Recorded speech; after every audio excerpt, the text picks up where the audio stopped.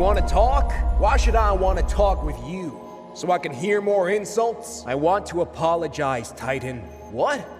Apologize? Yes. The truth is, I wanted to hurt you. I wanted you to give up on trying to be like me because you made me feel less special. I knew it. You're just an insecure little planet too afraid to let anyone get near your level. That's exactly right. I couldn't accept that me, a planet, was feeling threatened by a moon. It was honestly unthinkable. After all, moons are inferior, right? You orbit us, not the other way around. You are smaller, thus you are inferior. It seemed logical.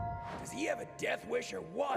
Did you just come here to insult us or? But I was wrong. You want to know why? Because in this universe of huge planets, gigantic black holes, and enormous galaxies, the one thing that has impressed me the most are my Earthlings. They are tiny and feeble, and they can't survive in space or past a century. Honestly, they're constantly burying them on my surface, like every minute. They need me for everything, are trapped by my gravity.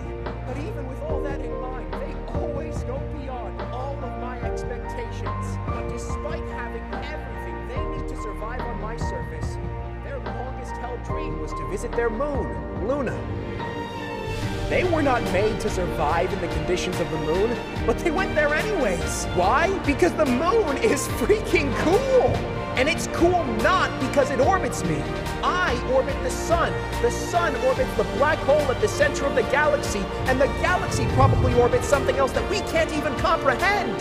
Titan, I started all of this because deep inside, I recognized you were pretty awesome. And I thought I would lose my friends if you reached my level. But my friends fought for me despite my flaws. I don't know if we can ever be friends after all this, but I'd like to try, if you're willing to give me another chance. You told me you wanted a chance to talk. This is it.